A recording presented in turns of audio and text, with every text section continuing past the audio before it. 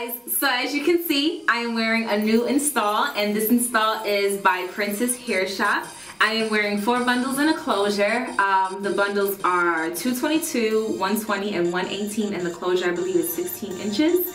And it is installed onto a full wig. So this is my closure right here. One thing that I'm kind of upset about, because I've been testing out my lighting, is that it's not picking up the uniqueness of this particular install. And what's unique about this install is that I did a brown to gray ombre. And I'm really upset because it's not coming out as gray as it really is, because I have like a yellow tone to my skin. But I did post pictures of it on Instagram, and you guys liked it. So I'm gonna just insert a couple of pictures on how it looks in its natural lighting. I tried using it on my, my Canon, and it's not really picking up the color so well. You can see it in some spots, but it looks more blonde on my camera. I guess it's because I have like this yellowish tone going on. I'm really working with my lighting. I'm not a professional, but I'm trying to be a professional. This is my initial review on it, and so far, of course, everyone's gonna say this, but I love this hair. Now, the reason why I say I love this hair is because I sent this hair through hell and back, and it still looks beautiful and bouncy and soft and just everything, girls. It is everything. You can kind of see the gray on the bottom, but when I say hell, okay, let me tell you what I did. So in order to achieve this color, again, I'm going to post a video showing you guys how I colored the hair to gray. What you have to do is you have to lift the hair to a really, really white blonde. So the process took me about 3 weeks to do. I was sent this hair in mid-November, but I wanted to make sure that I didn't damage the hair. And the reason why it took me 3 weeks, because after I bleached my hair, the first lift, I would deep condition it and over for a day. Then I will rinse it out, and I will wait a couple of days, and then I will bleach again. And if it didn't lift to the color that I needed, I probably would have bleached again. And then I waited a few more days, and then I added the toner, waited a couple of days, and then I added the additive, which gives you the gray color. Again, I'm going to show you how I colored the hair to be a gray. My inspiration was Rihanna, and this is the picture that I was trying to go for. Now, the difference with Rihanna's hair is that she has a black to gray, but since my leave out, my natural hair is brown.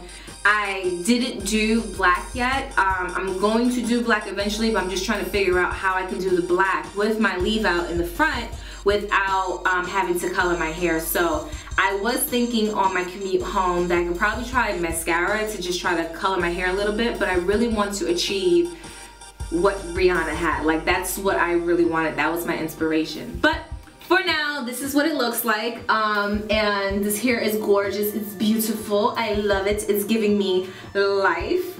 So I'm just messing it up a little bit. I'm actually perfecting my closure technique now, so I'm a little good at it. I will post a video on how I found a new technique, thanks to YouTube. I found a new technique on how to make your closures last at least a week without taking it on and off, because I didn't want to do the elastic band method, and this is a full wig, so I'm going to post a video, just a quick short video showing you guys how I keep my closure on my head. But this is the hair. You can kind of see a little bit on the tips. It looks blonde, but it's actually really gray. I just can't with the lighting right now. I'm so sorry, guys. And I would go outside, but my husband's playing Madden, so I'm just gonna let him have his piece while I'm in here making my video. But I will post pictures on how the color looks. I've gotten a lot of attention from this, obviously, because my hair is gray, and it's not gray on the top. It's actually gray on the bottom. I don't know why I always cough whenever I do videos, but I love it. Look at the bounce. Look at the bounce. I'm gonna turn around. I just curled it for this video, so I don't know how it's gonna look in the back, so I'm gonna turn around for you.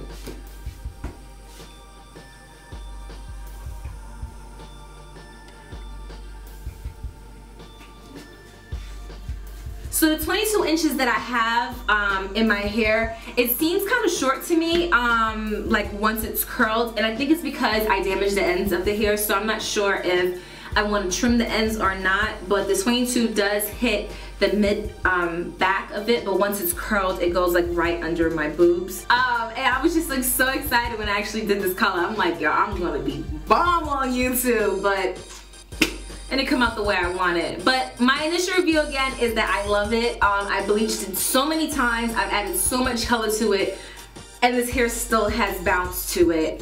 Because I have gray on the bottom, gray tends to look dry, so I did apply some Mizani oil to my hair very lightly, and then I like curled it. But the hair is still giving me life.